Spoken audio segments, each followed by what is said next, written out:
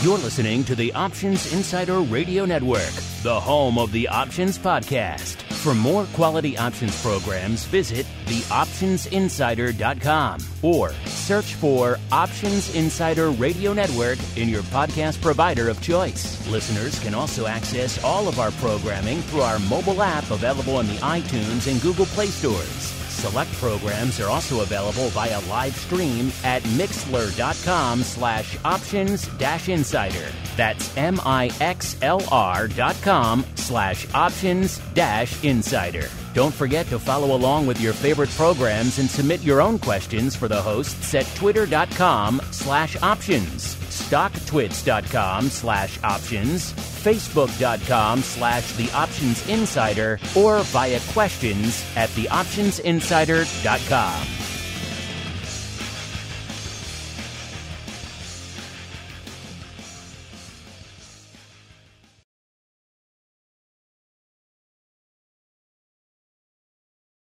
Gold, crude oil, corn, soybeans, and more.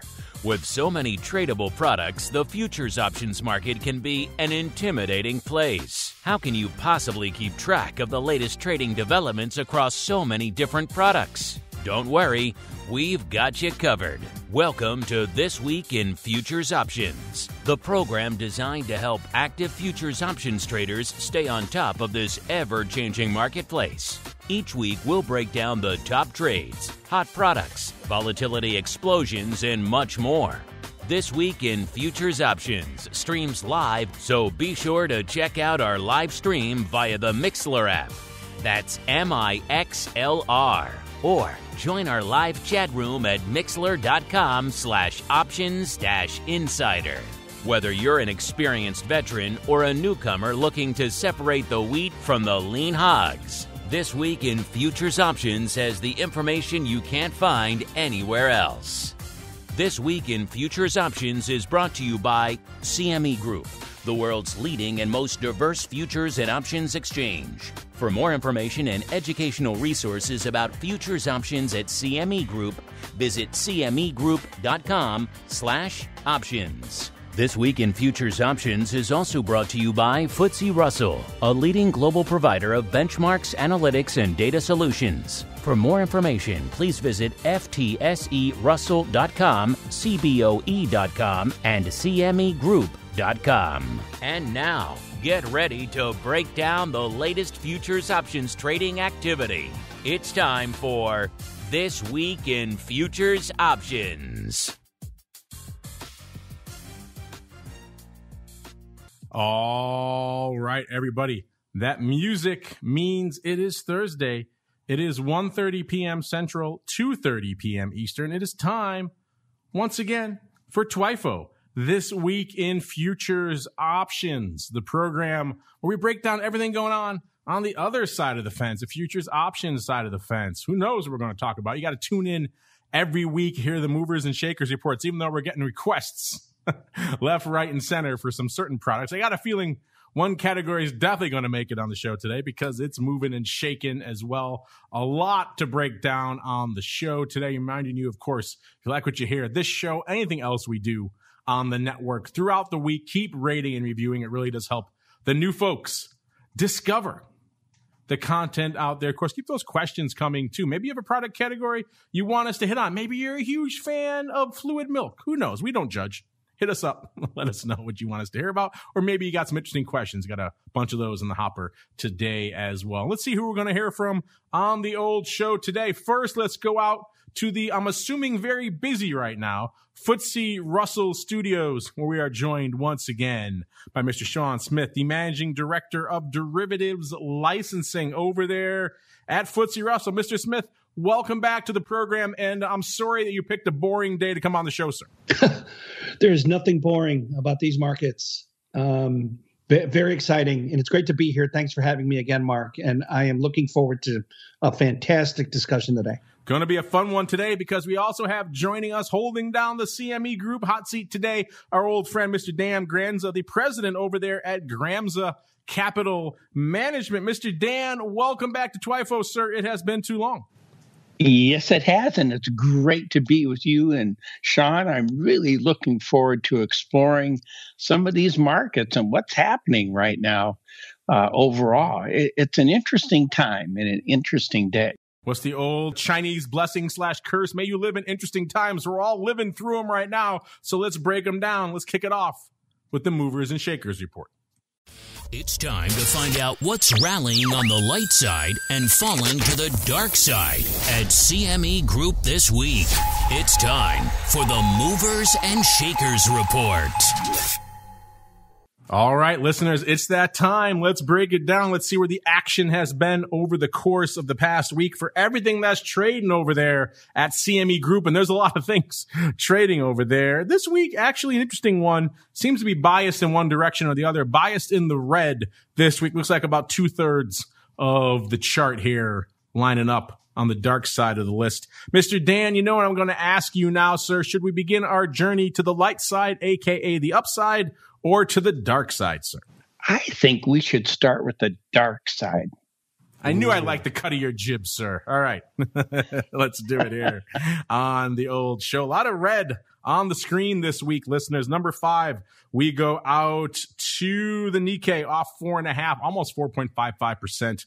It was number 4 in the other direction last week, up about 2, a little over 2, about 2.03% last week. Number 4, the only index that can really hold a candle to the Russell 2000 out there from an equity perspective, it's the S&P Midcap 400. Not one that we talk about a lot, but certainly moves a lot these days, off nearly 4.7% this week. Number 3, it's silver, back in the metals, off 6.9%.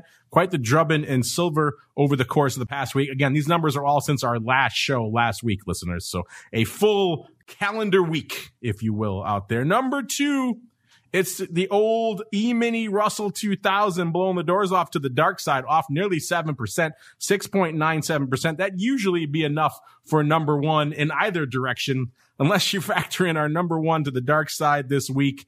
Yeah, it's Bitcoin, off 10.5% from our show last week. So a little bit of profit taking, perhaps.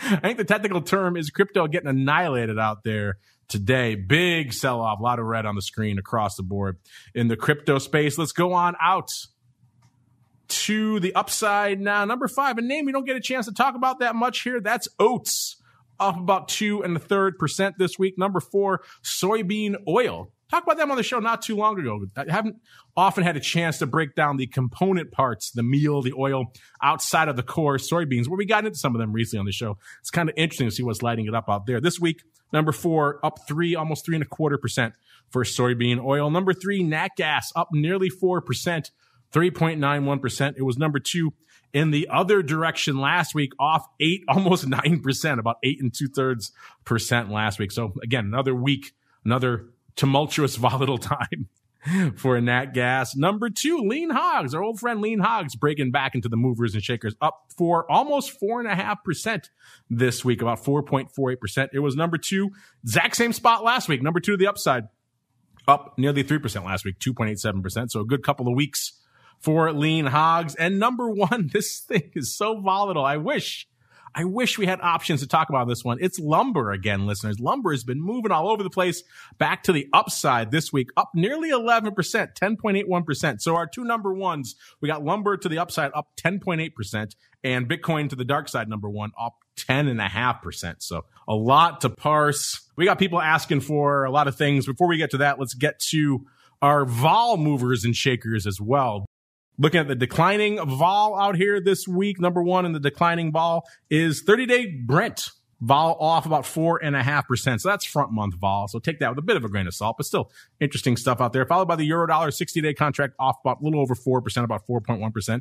And then WTI vol coming in about 4% this week as well. So a little bit of a vol hit out there in energy this week. To the advancing side, all of the upside vol is equities, in particular Russell 2000. The number 1 vol advancer this week is the Russell 2000 30-day contract, up a little bit more than 2, about 2.1% from last show. Russell 2000 60-day, getting a little bit longer term, up almost 1.5%. And then we got the NASDAQ kicking in there at number 3, up 1.3%. So vol in the equity space is increasing, and it is moving quite a bit out there. It's a hot and heavy day in the equities. So I think we got to start there. Let's hang our hat in the equities.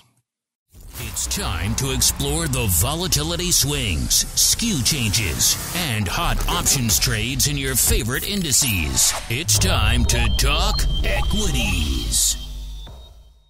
All right, everybody, let's get to it. Equities, hot and heavy, fast and furious out there today. We like to start the equities conversation talking about volatility, setting the table, if you will, from a vol perspective. And coming into Showtime, how long have you been saying that RVX, a.k.a. the VIX, the Russell 2000, couldn't really get below 30? Well, it did ever so briefly. Now it's back up north of 30 again. Coming into the start of the show is at about 33 and a quarter, puts it up nearly 4 points, 3 3/4 points from our last show. Got a high intra just today, almost of 36, 35.87. So in the height of the sell-off, that vol got pretty juicy, I think is the technical term. VIX come into Showtime just a tick north of 21, about 21.05. That puts it up ever so slightly from last week, about 1/4 of a point, but in a similar ballpark to where it was on our last show at about 23.5. That was the high for today, at least. So big range out there in VIX land, as well as we're seeing vol moving and shaking across the equity complex today. VVIX, aka the vol of vol, actually coming in a little bit since our last show, which is interesting. It's about 107.5 to kick off the show. That puts it down about 5 points. And vol Q, aka the at-the-money vol of the NASDAQ 100. This one's surprising to me because NASDAQ, if you've been watching it, has been moving quite a bit. It's in our vol advancers this week as well. So it has been moving quite a bit. And yet for the second week in a row, the vol Q is effectively unched. It was at about a 26.25 coming into Showtime. It actually puts it down about 1/4 of a point, but it's pretty much from a vol perspective, pretty much unched from where it was last week. And the week before it was unched too. So it's 2 weeks in a row now. We've had vol Q effectively unched, even though NASDAQ is moving, which is kind of weird. So that puts that VIX to RVX spread, aka the small cap to large cap vol spread, a little bit north of 11, about 11.2. That's the widest we've seen it in quite some time. That's about a point wider than last week. So that shows small cap vol is getting frothy again. And the VIX to vol Q, so the S&P 500 to the NASDAQ vol spread, a little bit more than 5 points, about 5.25 points. That's over 2 points wider than last, 2.1 points actually. So that's the fact that vol Q is kind of staying anchored and VIX is flopping all over the place, makes that spread kind of interesting as well. That's the widest we've seen that in quite some time as well. So a lot going off. Sean, we got to start with you. Small caps are just moving and shaking. We had one of our hosts on our last show say effectively right now that RVX and, just small caps in general, so you're talking IWM, you're talking all the different flavors of small cap, are effectively the tail that is wagging the dog of the market right now. That's how much movement is going on out there, Sean. So a lot popping off in small caps. What is lighting up your tape today and this week, sir? It's really interesting to see this Russell movement. Of course, you and I have spoken about volatility in the Russell 2000 in the U.S. small cap index over the last several months, how it stayed bid through the rally, mostly because of upside call buying, giving volatility that boost. But as we said, the skew just never cut. So there's always been this need for protection along with opportunity to the upside in Russell 2 options. But as we've always talked about, the Russell 2000 small cap index is a domestic index of U.S. companies. And I think what it kind of escalated this slide is the recent durable goods number, which came out, which was a first drop in several months, right? In many months, actually, which showed that small caps, U.S. companies, orders for durable goods fell, 1.1% in February. And, these products are electronic appliances, machines, cars, other kinds of transportation equipment, all smaller U.S. companies that have been affected. And, there's been a talk of inflation. There's been a talk of interest rates rising. Those raise costs and concerns for our smaller U.S. domestic companies, that we're seeing this volatility and we're seeing this movement in the index. We're still way north of 2,000 in the Russell 2000 index, as you and I continue to talk about. So the performance is fantastic, but as we've always said on the derivative side, our exchanges have been seeing record volumes, but they are performing tremendously during this move. Traders are getting their hedges off. Traders are getting their risk positions on and off. There's an opportunity to harvest volatility for those that are endearing a harvest volatility trade. But as we've always said, the market is going to move. There's going to be news that moves it in both directions. Russell outperforms to the upside in a good, strong U.S. economy side when there's some concerns in regards to that growth continuing. So here we are with the market taking some breathing, and volatility is up. But it's great to see that our investor community has the ability to put trades on and off in our derivatives exchange partners, CBOE Global and CME Group, and having a good experience doing that. So interesting times. And I'm sure Dan GRAMZA's got a lot to talk about here as well. Dan's champing at the bit. I could see him over there now. Obviously, Dan, a lot popping off in the equity space. We got to start with small caps because it has just been, like I said, one of our cohorts said on our last show, pretty much the tail wagging the dog. The movements we're seeing out of small caps, of course, on the way up have been just insane, and now to the downside again, just extreme outperformance in both directions. So I'm sure it's kind of hard for it not to be on your radar right now. So what's been lighting up your tape these days, Dan, from a small cap and indeed from an equities and volatility perspective? Well, I think from the small cap, Sean, I really like your observations. And what's interesting about this sector or this part of the marketplace is how sensitive it is. You know, is it a market that leads the other markets? And we've seen that in the past, where these smaller to mid-cap companies are more agile. And I have to tell you, I think the action that we're seeing here right now makes sense.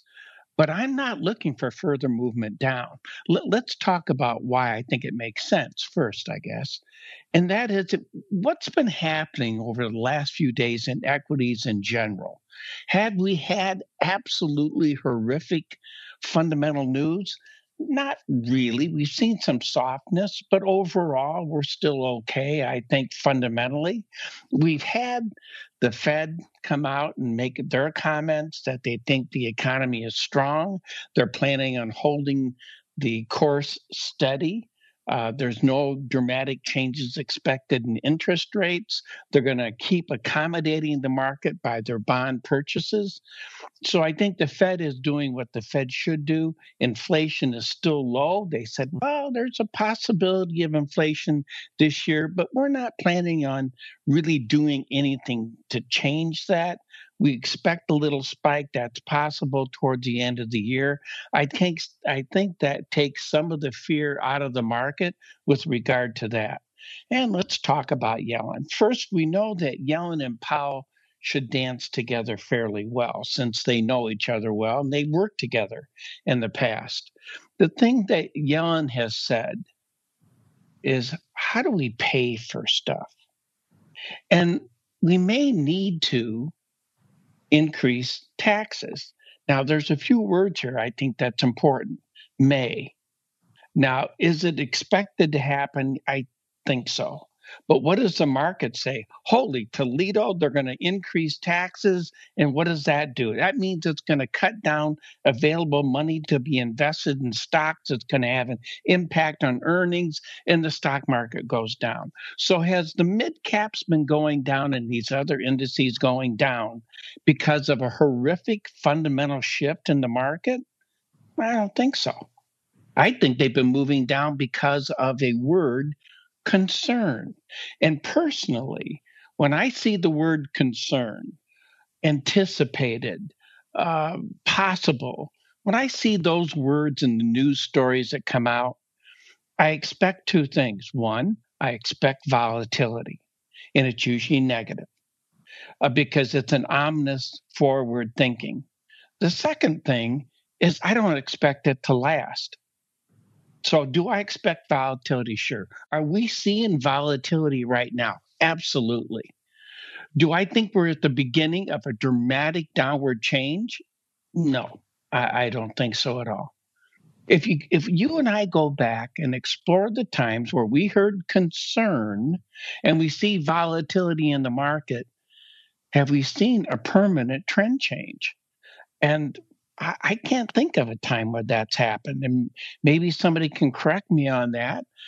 So I don't expect a sustained move to the downside. I don't think the fundamentals support that. So I am looking for a market. Maybe we're going to hit 2250 in the Russell and bounce off of it. I think what's going to be important, like today's action, for example. Yesterday we fell out of bed. Today's action in the Russell and some of these other indices, which are actually more aggressive, but in the Russell, we're stopping to catch our breath. We sprinted yesterday. So today we see that smaller range, right on target. To me, the key for us to pay attention to is Friday. Do the people who have sold this market for the last couple days, do they want to go home short over a weekend when we have a situation that's really not that ominous? I kind of don't think so. So what I think would be encouraging are two things. One, tomorrow, maybe we do go a little bit lower, but it's how we finish. And if we finish with the market bouncing off of those lows, then I'm looking for an up day on Monday. The second thing we'd want to see to reinforce that is Sunday night, 5 o'clock Chicago time, when the futures begin to trade again. So if we see that stronger bounce on Friday, does it carry over to Asia? That's the next clue I think that you and I have. And if Asia opens and starts to move up, that could be the low of Monday's session. So Asia sets the tone. Europe may or may not reinforce it, and we need the U.S. session to carry it forward. So that's kind of how I see that happening. I think in the Russell, it could go back to that leadership phase that we typically see in that indice. I think it's really critical that people pay attention to it. We're seeing the Dow and the S&P bouncy. When we think about volatility, it's increased, but look at how it's behaving. I mean, the S&P was falling out of bed. The Dow was falling out of bed today, but look where they are now. They're back towards their highs. So we're seeing them come off of their lows, and we're also towards the afternoon session. So I think we're seeing some positive setup for Friday's action. Just one more thought. In the Dow, if we don't get above 33.8 or 32,800 by Tuesday of next week, then I look for, or Wednesday at the latest, I look for a sideways move to begin there. So I'm not bearish on these markets. I look for positive closes on Friday, and I'm looking for follow through to the upside next week. I think that's a good point about the going into the weekend. Weekend risk is a very literal thing right now. It's been demonstrated many times over the course of the past year. And we've said many times over 2020, now in 2021, maybe keep your powder dry a little bit. Maybe close out some stuff going into the weekends. You don't want to have extreme risk sitting out there in times when you can't close it out. So I think Dan's point about some folks who are maybe heavily shorting right now, maybe closing out, keeping their powder dry going into the weekend probably has some legs to it. Let's see what there's legs out there in the Russell 2000 options trading over there at CME. You guys know how to get the reports in your hot little hands completely for free. CMEgroup.com/TWIFO, TWIFO, or /TWIO, TWIO. Both those links should work. Keep them lowercase for some reason. Caps tends to throw a monkey into the works. I'm not sure why.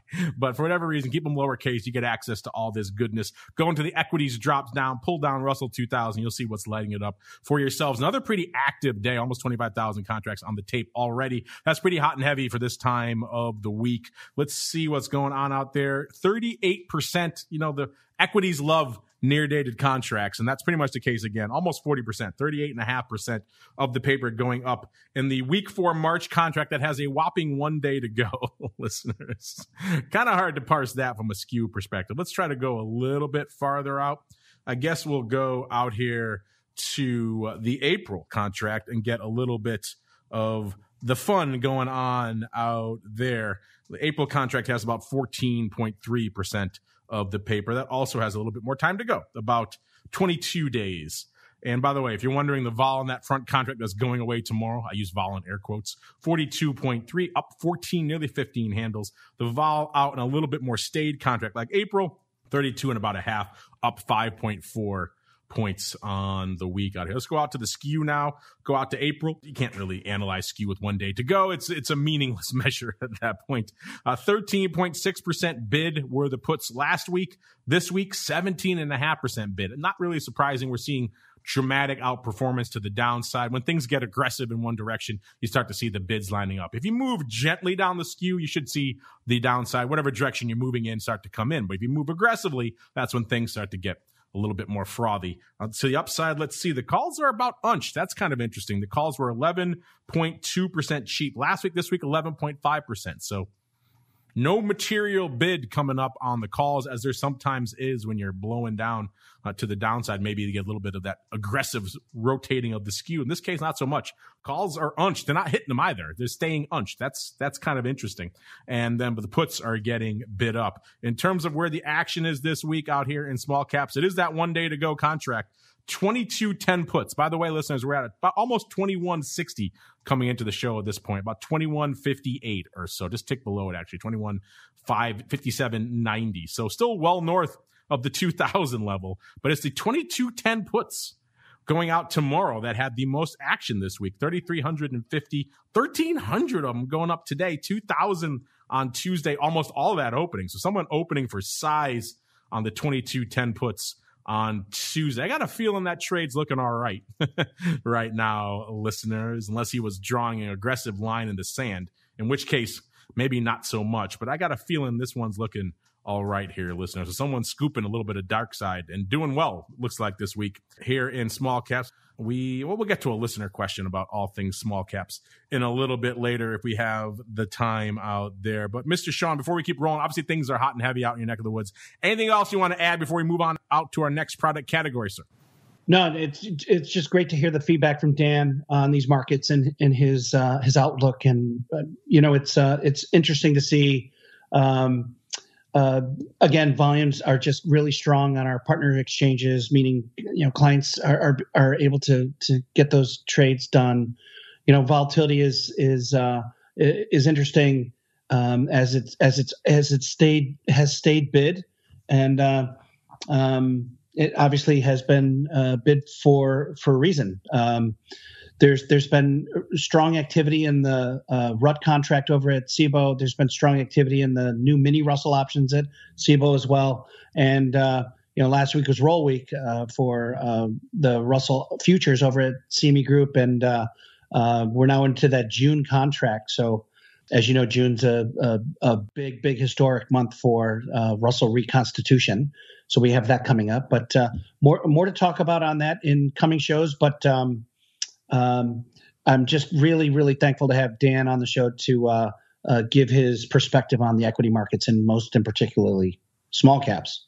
Are dear to my heart. All right. Yes, they are. All right. CME always puts out a little question before the show. They want to know, what complexes do you folks want us to talk about on the show this week? And not only is Bitcoin lighting up number one to the dark side, off 10.5%, but you folks are hitting us up saying, talk about crypto, talk about Bitcoin, including folks like Green Go and Adrenaline Coin and a bunch of other ones out there. So I think without further ado, we got to make a pit stop in crypto. It's time to explore the volatile world of Bitcoin, Ether, and more. It's time to talk about crypto.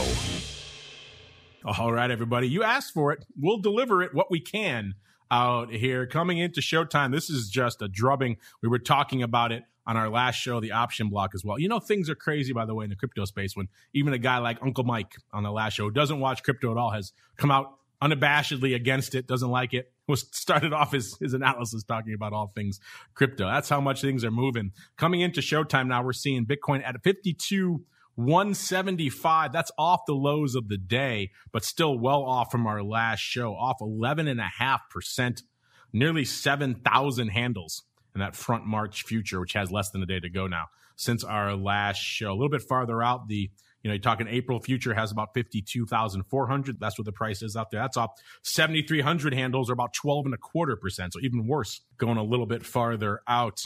Let's look really quickly. Unfortunately, it's still, the futures are hot and heavy. I'm sure if I pull up the futures volume right now, we'll see a lot of numbers going up on CME for whatever reason. And again, this is something I brought up with Tim McCourt, who heads up the cryptos over there. We haven't seen the options really yet following suit. That said, you can go check out the cryptos for yourself. They are the newest category to our TWIFO report. Go in there to the drop down and just choose cryptocurrencies. Ether futures are in there now too. Unfortunately, there's no options yet on Ether, but you can look at the Ether futures as well. But coming into showtime right now, we're seeing the vol out there actually coming off a bit, which is kind of interesting. That's been a narrative we mentioned on our crypto rundown program on Monday as well.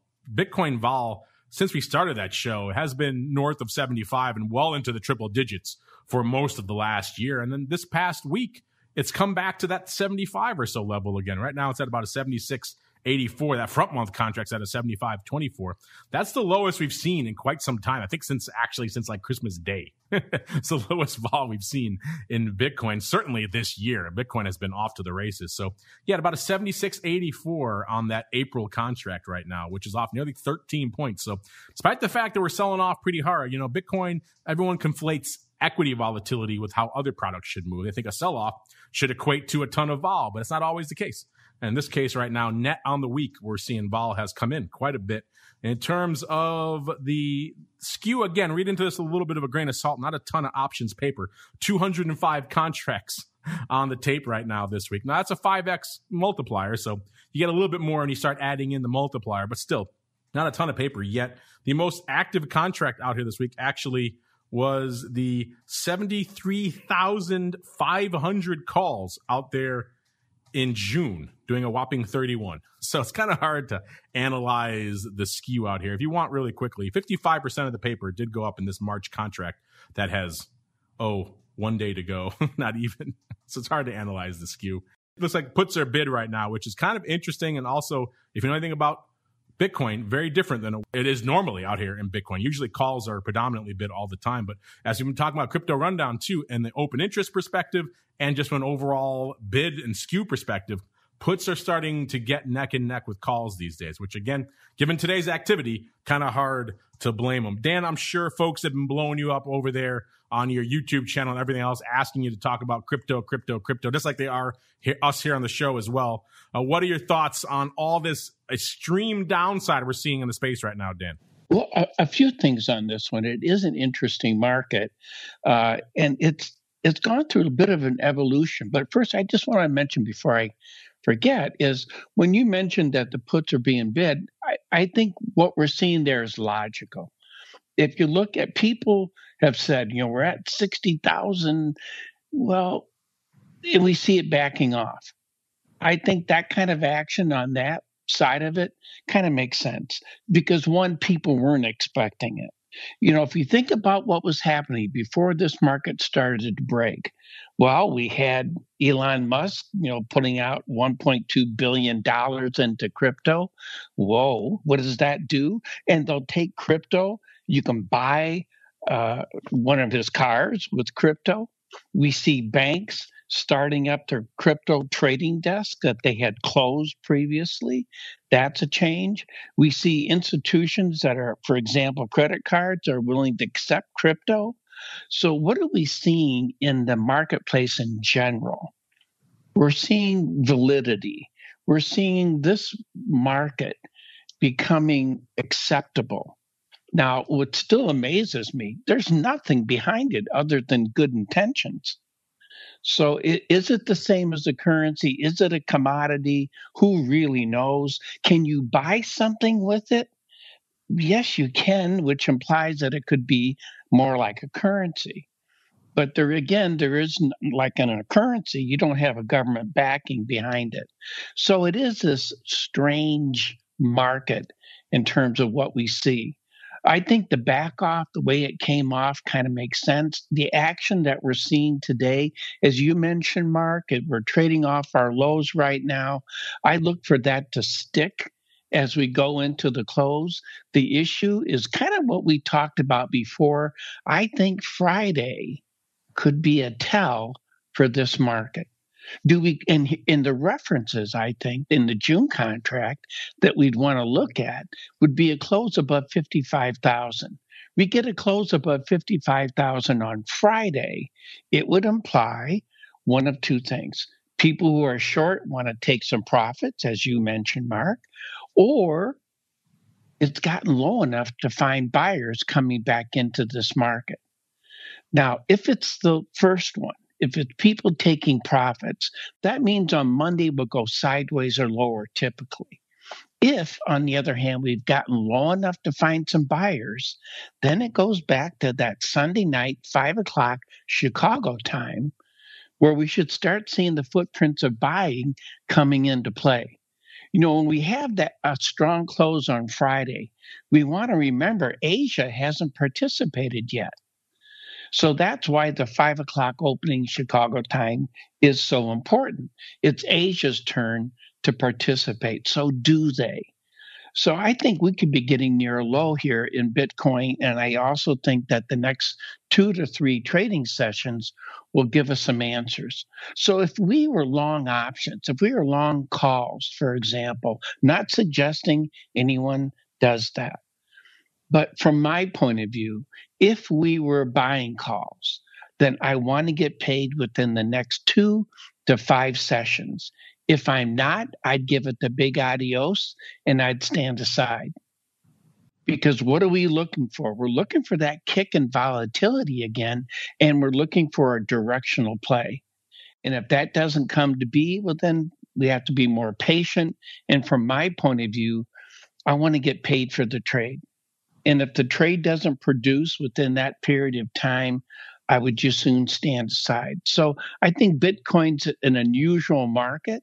A lot of people say, well, you know, it's taking away order flow from gold and it's changing. I don't think it is. The correlation between Bitcoin and gold, I just don't think is there. Maybe temporarily in some ways, but long term, do we see any consistency there? And I don't think we do. Well said. So people get all up in arms when Powell said effectively last week that Bitcoin and crypto is effectively a speculative asset class. But you're right, Dan. There's no, I like your way you put it, nothing behind it besides good intentions. There's no fundamental value to this. You're not getting a piece of a corporation or some sort of claim against their debt or anything like that. That's some sort of core building block of the value. It's literally what the next guy will pay for it. And right now it's a lot less. So it's fascinating to watch people get up in arms when you say stuff like that, but it's the truth when it comes to all things crypto for the most part. There are some assets that have a little bit of, utility value to them. But outside of that, it is a fascinating space to watch completely out there as well. But you folks are also hitting us up about energy. A lot of movement out there as well. So we got to hang our hats out there next. Time to talk some energy. It's time to tap into the deep options well of black gold, Texas tea, nat gas, and more. It's time to talk energy. All right, energy time. We got a lot popping off on the energy side of the space. We actually have nat gas in our movers and shakers. Number 3 to the upside, up nearly 4%. Number 2 in the other direction last week, off 8.66%. So interesting stuff afoot out there. Of course, crude has been moving out here as well. Obviously, a lot going on in the energy space for a number of reasons. We're seeing new lockdowns over there in Europe. That's raising new questions about the demand side of the equation. Of course, the tanker in the Suez Canal gave some midweek relief. Things shot up because we still have this tanker effectively blocking the Suez Canal. You know anything about shipping, listeners? That's a main thoroughfare. So if you can't get past this thing, there's a lot of goods and including a lot of energy that can't get shipped out to other markets out there. But that was a short-lived phenomenon. Obviously, the tanker is still there. At least it was as of showtime. So hopefully they'll get that. Well, not a tanker, but a cargo ship, I believe. So hopefully that'll get dislodged sometime soon. So they're not pricing in a lot of structurally more volatility or price action for this tanker going forward. It's the demand question that's raising a lot of specters out there right now. But we do have folks chiming in here about nat gas too. Let's go to Dan, another Dan here on the show. Dan, 281-60850. Okay. That Dan wants to know, because we were talking about how LNG demand, nat gas is going sideways and LNG could spike on the Suez Canal jam. That's something we were talking about on the website earlier this week. He wrote in to say, why is that when demand is at a seasonal low and there's plenty of time to build for next year from a nat gas perspective? Well, let's see what's going on out here in nat gas right now. First, we can get into crude a little bit later as well. Nat gas about 2.57 right now, actually up a little bit this week, up about a third of a point. And of course, since our last show, like I mentioned, it's been moving quite a bit. It's actually up almost 4%. So a good week here for nat gas. Once again, short duration, easy for me to say, contracts dominating the tape out here. 31.1% coming in a contract that goes away tomorrow. By the way, if you're wondering, 236,000 contracts on the tape out here in nat gas. So it's a pretty active product. So let's move a little bit farther out. We've got a contract that's going away out here in April that has 27 days to go. Oh, sorry, May. That has 27 days to go. So that's a little bit easier to hang our hat in out here. Let's see, the vol right now, at the money vol, almost a 30.96, off nearly 5 points. So vol coming in pretty aggressively here this week, which is also kind of fascinating to see. We didn't see nat gas. We saw Brent on our vol decliners. And WTI didn't see nat gas. I guess it must have been right outside the top 5 maybe, but it's still coming off quite a bit, over 4.5 handles there in that contract. Skew wise, the puts last week, 2.1%. Bid this week, almost 4%. So almost doubling out there, which is kind of interesting. And the calls, 2.4% cheap last week. This week, about 6% rich. So the call is blowing up. That's not surprising. We've seen a decent move to the upside over the course of the past week. In terms of where the action is right now, we're at about a 2.57 listeners. It's the 2.5 puts going out tomorrow, dominating the tape out here this week, doing nearly 18,000 contracts. That's far and away here the big dog. Let's see how that broke down throughout the week. Really quickly, remember, you listeners, you folks can click on these links in the reports and see exactly how they broke down for yourselves. Nearly 18,000 of that, about 5,000 today, but the big day was actually Monday, about 7,000 going up. Only slightly biased towards the opening. So a lot of back and forth on that 2.5 strike. Again, not surprising. It's a strike that draws a lot of action when you're between the 2 and 3 levels, hovering right around 2.5, vacillating around it. You're going to see the 2.5 puts have a lot of back and forth action. 2,400 on Tuesday, 3,600 on Wednesday. Like I said, about 5,000 today. So a pretty active contract overall. Then we fall off a little bit. Let's see what our number 2 is out here. It looks like it's the 240 puts also going out tomorrow. Had about 9,500 contracts. Actually, the big day is today. 3,500 going up today, 2,300 on Monday, 2,000 on Tuesday. Followed hot on its heels by the 2.5 puts going out in May. These have a little bit more time to go, obviously, about 33 days. And they did about 9,000 contracts almost exactly. So interesting stuff. We were talking about the 3 handle out there not too long ago. Now we're back down at around the 2.5 level. Interesting stuff. Mr. Dan, I know you watch energy. You could probably spend a lot of time out here on all things energy, but interesting stuff. I know you have some thoughts on nat gas and also WTI, and maybe some thoughts on what's going on out there from a vol perspective as well, sir. Well, I think on the volatility side for nat gas, some of the numbers that you were providing us with kind of make sense. If we think about where is nat gas, as you pointed out, Mark, it is up. But if we think about where it's come from, it's been in a sideways move really over the last few trading sessions, about a week and a half or so. So that's not surprising, I think, in terms of the volatility plays that we're seeing. If we think about it in 2 ways, let's talk about the fundamental side of this market. We are seeing an increase in demand. We're seeing it in China. They're buying more of our nat gas, by the way. China, India, and a third country I can't think of right. I think it might be South Korea are buying some of our nat gas. And we want to remember, where is this being used fundamentally?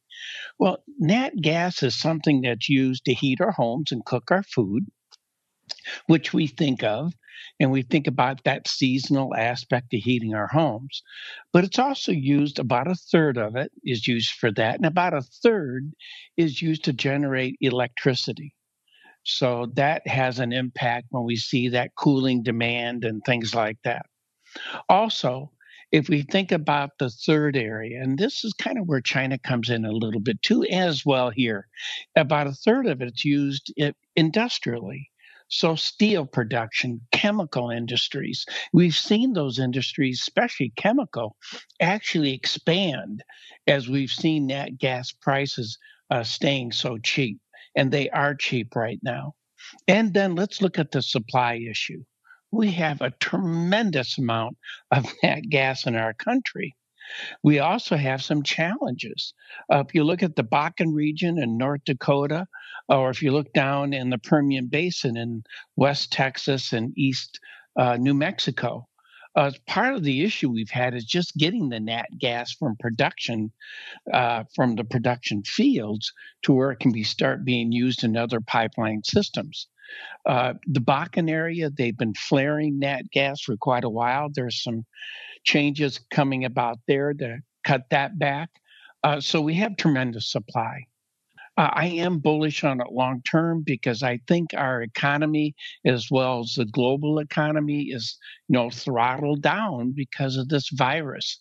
And I think there's that potential energy, no pun intended, that's sitting out there to drive these prices of natural gas. So I do look for follow through to the upside in nat gas. When we think about crude oil, you mentioned that market. It's kind of doing what it should. There's no reason for this to be at $68 or $69 a barrel. Not fundamentally. We still have things throttled down in the economy. Our demand in the United States has come down about 10%. And we're seeing that in other countries as well. The transition, by the way, to electric vehicles is happening faster than anyone expected, which has an impact on this. And when we see low crude oil prices, it also has an impact on the U.S. dollar and vice versa. If the U.S. dollar is weak, we have crude oil prices have a tendency to go up, because crude oil is priced in U.S. dollars. And if I produce crude oil, I get paid in U.S. dollars. And when I go to turn my U.S. dollars into my currency, I get less of my currency. So if the U.S. dollar is stronger or weaker, it can have a bit of an impact on crude oil prices. I think right now, it's fairly priced. At $60 a barrel, there are people that are going to be profitable in the shale industry. So it allows some of those capped wells to be open, which also increases supply. I think it's somewhat of an acceptable level when you think about OPEC. They'd like to see it $70 or $80 a barrel, but we just don't have that supply demand situation, that dynamic to really drive prices higher. So my outlook for crude oil is a sideways move. I think right now for this to trade in a $5 to $10 range for the rest of the year, I think would make sense. For nat gas, I do look for volatility, and I am looking for movement to the upside. You mentioned that the container ship that's blocking the Suez Canal. Just to give a perspective on that thing, because it is amazing. It was built in 2018. It's a quarter of a mile long, and it's 193 feet wide. So it's 430 yards long. It's like the size of the Empire State Building floating out there. And the canal itself is a big deal because, as you pointed out, Mark, about 10 to 12% of our world trade goes through the Suez Canal. So if you look at Russia and Saudi Arabia, those are the top two exporters of oil going into the Suez Canal. India and China are the biggest importers going through the canal. So what we're seeing now, it's about 4.4% of total oil that goes through the canal. So it's not the amount of oil that goes through that's going to have a global issue. That's one of the reasons why you see crude oil down a little bit today. But it is going to slow oil flow if you look at Asia and you look at Europe. That's where they're going to feel it most rather than other parts of the world. So that, and then how are they going to move it? It's tricky. And so what they're finding now, it may not be done in a couple of days and maybe a few weeks before that canal opens back up again. So it'll be interesting to monitor how the world does react to that clogging of that trade area. Fascinating stuff. You know what else is fascinating, listeners, is your deluge of questions. You guys are hitting us up fast and furious. So let's see how many we could squeeze in our final minutes as we get on into your futures options feedback. It's time for your questions, comments, and insights. It's time for Futures Options Feedback. Submit your questions at twitter.com/options, facebook.com/theoptionsinsider, stocktwits.com/optionsinsider, or via questions@theoptionsinsider.com. You can also submit your feedback via our Options Insider Radio Network mobile app, available for iOS, Android, and Kindle Fire devices. You can even ask your questions live via our Mixlr chat room. So grab the Mixlr app or just search for Options Insider at Mixlr.com. That's MIXLR.com. All right, we got a bunch of people hitting us up. Let's get to it. Let's start with Dustin. Dustin wants to know, are we still seeing 5 delta calls trading in the Russell 2000? Well, we just broke down Russell 2000 options earlier, and the big trade was the 2210 put, so actually in the money puts now. But the answer to your question, Dustin, kind of the other end of the coin, the upside calls, is yes, we are still seeing a decent amount of paper going up over there. Like, for example, I'm looking right now. You guys can see this for yourselves. Go into the TWIFO report, go back to the equities Russell 2000. I'm looking at the June contract here, 24 half calls, lighting it up this week. We're seeing, of course, 2170 in the Russell 2000 right now. So those are pretty substantially out of the money. Not quite 5 delta, but they're starting to get into the ballpark of what you're talking about here, Dustin. We're also seeing 2380 calls going up. And these are late May going up here. So, yeah, these have a little bit of time to go as well. But those also, again, not exactly 5 delta. That's the kind of the range that Matt was talking about. When he made that allusion, he's really just talking about small delta calls. It doesn't have to be specifically 5. He was just talking about how small accounts are pouring into the upside in record levels. And we are still seeing a fair amount of that activity. Also seeing some contracts going out 22 days, more 2380. So 2380 is apparently a hot strike out here. So short answer to your question, Dustin, is yes, these small delta calls here in the Russell 2000 still going up. Sean, anything you want to add here for Dustin looking at the upside call action in Russell 2000? Just some more of that observation. We have been seeing this upside call buying since mid Q4 of last year. And it doesn't seem to be ending. There's still this bullish sentiment of the U.S. economy roaring back with COVID vaccines accelerating. There being incentives for U.S. companies. Yes, we had a negative durable goods order result this week from the government statistics, which has made small caps breathe this week. The U.S. economy is still looking like it's going to do extremely well. So I'm not surprised at seeing this call buying at all. But it's really interesting to see. Next up, I think we got my vote at least for handle of the week. We got Pirate Trader. He was commenting on our movers and shakers section. He wants to know, how do you get this, brother? I guess we got a little Hulk Hogan action out there. How do you get this, brother? He wants to know specifically about our movers and shakers report. Now, the TWIFO reports you guys can all get for free. That breaks down this weekend, gives you all the action we're talking about now. The hot trades, the skew, the volatility, all that stuff, and a whole bunch more. The movers and shakers report is a separate report that we generate there through the Quick Strike tools. I do believe you need to be a paying subscriber to Quick Strike over there to get access to that. You can't click through it. They got to gate you on something, right? They're already giving you a ton of stuff for free.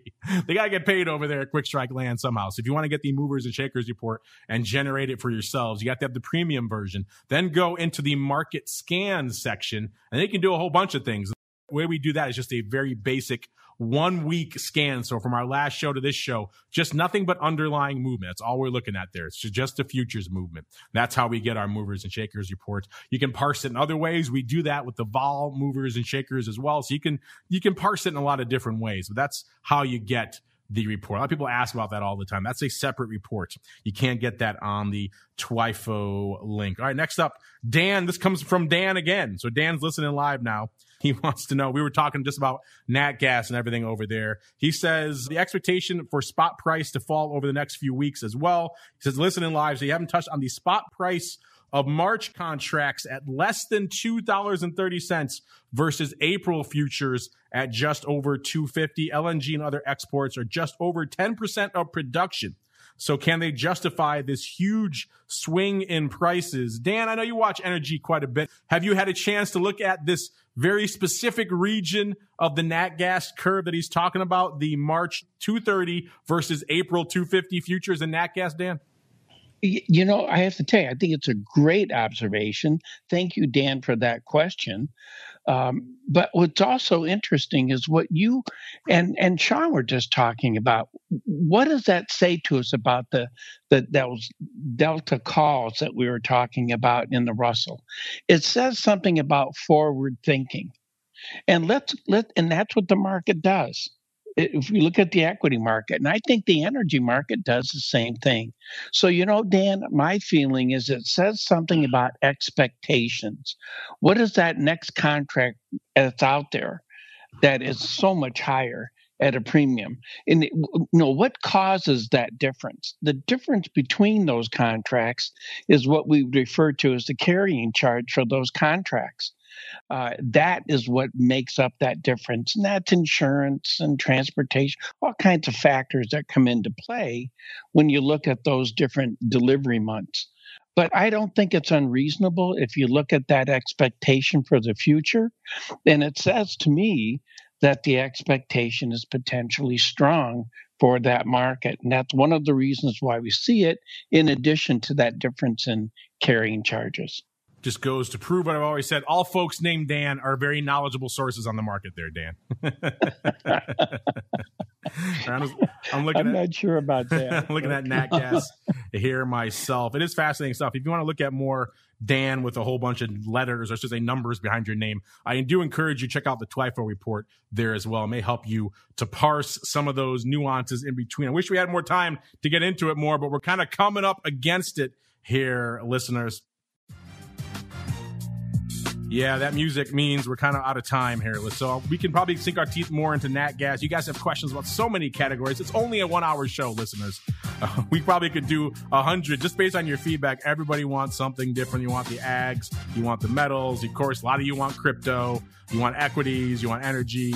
Maybe we need to make TWIFO the 3 hour extravaganza because there's enough going on out there. But if you have more questions, keep hitting us up. Check out the TWIFO report in between. That'll help answer some of those questions. I'm sure Dan will be happy to answer all those. In fact, Dan, if other Dan or anybody else has questions about nat gas or any of these products you talked about here today and they want to hit you up for some more discussions, where should they go? What should they do? I'd be happy to explore those ideas with anyone if they find that helpful. Well, you could go to dangramza.com, and it's a free website. I look at the market, 22 different markets every day, and there's a free video there. And I pick out some different stock indexes, currencies, metals, energy, interest rates, ag markets. And we take a look at what's happening with those. So you could sign up for that if you're interested in that. And then you could also get an email that's sent out to you just when the video is available. And again, it's done every day that we have an open session. So I'm happy to explore any other questions that someone has. Happy to do that as well. And also, Mark, I want to thank you for inviting me today. It's always a pleasure being with you. Sean, as always, great to be with you. And it's nice being with everyone today. Thank you.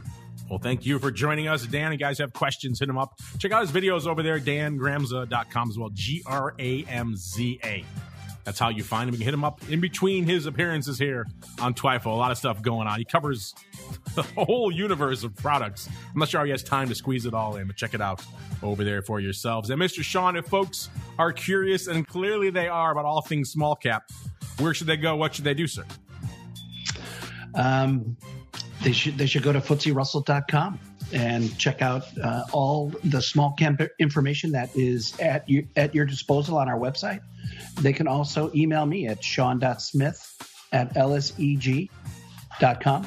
Happy to answer any questions at your disposal.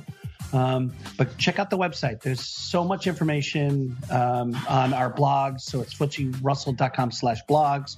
And there's webinars sharing information as well, all recorded. FTSERussell.com/webinars. And if you have any questions at all about any of the information, you know where to find me. So Mark and Dan, great being on the show with both of you today. Thanks again for having me. And Dan, I look forward to seeing you on the other side of all of this with vaccines in our arms. So I look forward to seeing you. Sounds great. There you go. You know where to find them. FTSERussell.com, FTSERussell.com. Give them a follow on the old Twitters as well, at FTSE Russell, all that data they're putting out in between episodes of the show.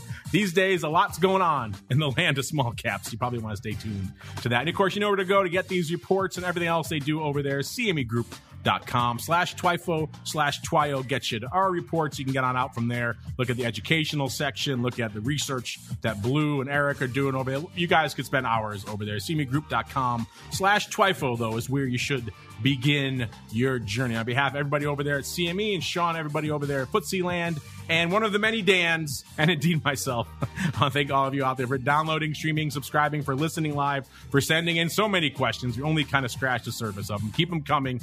We'd love to hear from you, and we'll see you back here tomorrow, noon Central, 1 p.m. Eastern, for Volatility Views. Then it all kicks off again on Monday with the option block all the way through to Thursday, another episode of This Week in Futures Options. This Week in Futures Options is brought to you by CME Group, the world's leading and most diverse futures and options exchange.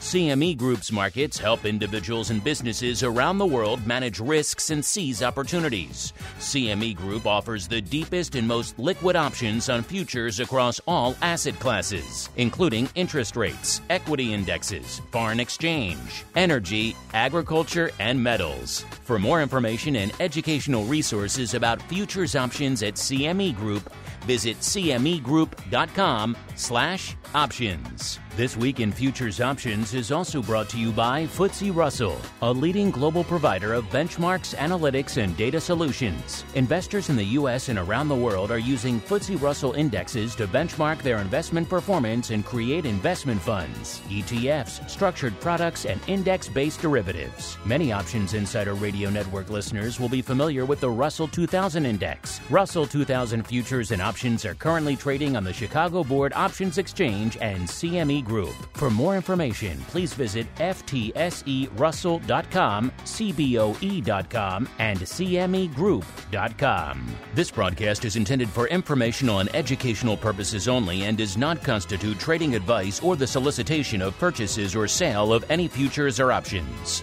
The rulebook of the applicable exchange should be consulted as the authoritative source on all current contract specifications.